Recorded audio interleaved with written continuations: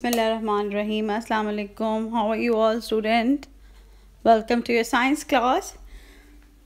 Today we will going to do book page number 22 of unit number 3, kinds of plants. So student, kindly open your books. Write down today's classwork and date on the top of your book. Write down classwork and date on the top of the page. Question 1. Write yes or no. So now we have to tell them that statement is true or false. So statement A is plants that grow very tall are called herbs. So first think about what the herbs are. Herbs are coriander, mint, spinach. So are they tall? No. So this statement is not correct. Trees have hard woody stems. Yes, because we call them trunk. So we get the wood from there. So I think this statement is correct. Yes. Let's see. Yes. Mosses grow very tall. What the mosses are? They are like green velvet carpet on the moon. So how they grow tall? No, I don't think so. This statement is correct. What do you think? Let's see. Yes, this statement is not correct. Herbs have soft green stem. As I have told you before, what the herbs are, they are coriander, mint, spinach.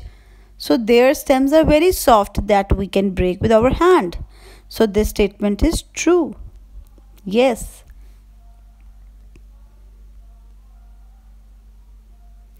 Mushrooms get their food from dead plants. The last statement is mushroom gets their food from the dead plant. Yes, because mushroom is not green, they cannot make their own food. So they take the food from the dead plant. So this statement is correct. Now move to another question. Write the names of the following plants. In the first picture, the A diagram, you can see there is a pitcher like thing and the insect are sitting them. So which plant it is? Yes, it is a pitcher plant. Now comes to another picture, B.